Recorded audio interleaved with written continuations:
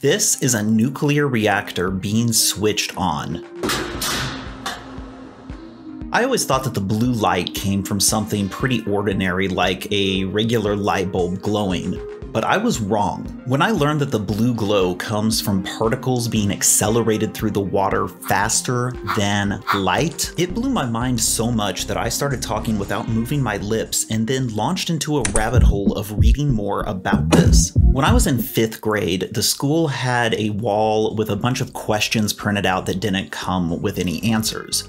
One of those questions was, what would happen if you were in a car driving at the speed of light and then switched your headlights on? I never got a good answer, but the one thing that everybody told me was that nothing can move faster than light. And it was decades later before I found out that this just isn't true. It turns out that what we're really talking about is the speed of causality, the maximum rate at which any information can move through the universe. It's the ultimate speed limit. Nothing can affect or move or communicate with anything else faster than the speed of causality. In completely empty space, light does move at the speed of causality, but that's not really relevant for most of us. As you may have noticed, we don't live in empty space. Matter is all around us, so most of us never get to experience, even once in our lives, light that's moving at its maximum speed. So it's a bit silly that we all think about it that way. It's a bit like pointing at a car driving at the speed limit and saying nobody is allowed to move faster than that car.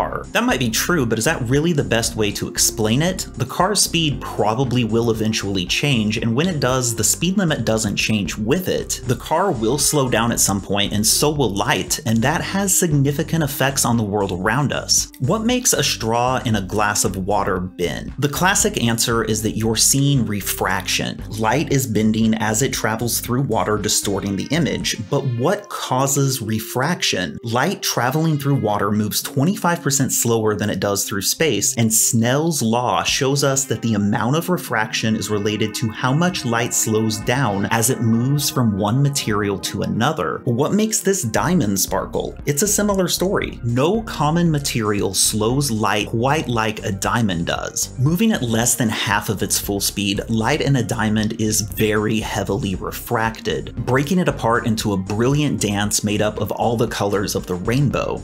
Fiber optic cables provide lightning-fast communication across the world, but despite using light to carry the signal only travels about 65% of the speed of light through the cable. If we maybe instead used lasers inside vacuum tubes that went straight through the Earth to avoid curvature problems, you could have a light-speed internet connection to win that Rocket League match, but that doesn't seem very likely to happen. E equals mc squared is the most famous equation ever. E, energy, equals m, mass, times c, the speed of light, squared. But something doesn't fit the pattern there. Instead of using L for the speed of light, it uses a mysterious c instead, and we all just say the speed of light to make it easier to understand. E equals mc squared is a bit like the speed of light. It's something that we all assume to just be true, but is it? In his famous E equals mc squared paper, Einstein presented a lot of math, but none of it was E equals mc squared. He never mentioned that formula until he presented it in an article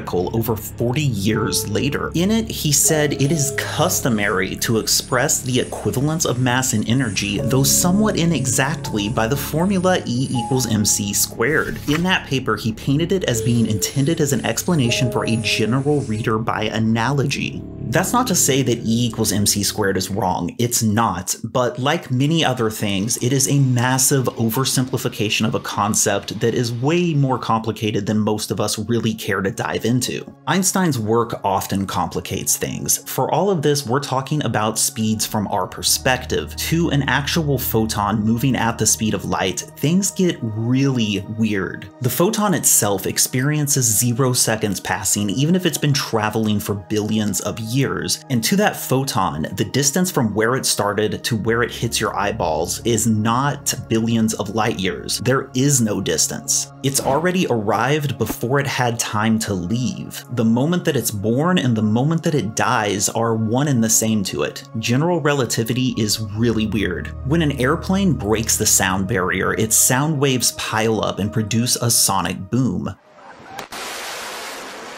The same thing happens with light. Inside a specialized setup, this laser is being fired through CO2 gas, creating not a sonic boom, but a photonic boom. This is also a general explanation for what we're seeing inside a nuclear reactor. Charged particles being emitted from the core are traveling faster than the rate at which light moves through the water. The blue glow comes from the countless photonic booms that erupt as a result. I find it curious and terrifying whenever I find out about a concept that is really nuanced that I've always just taken at face value. To be honest, I want to be right all the time, not because everything that I already believe happens to be true, but because I managed to discover that I was wrong about something and then changed my beliefs to match. Things like this make me wonder, what else am I missing?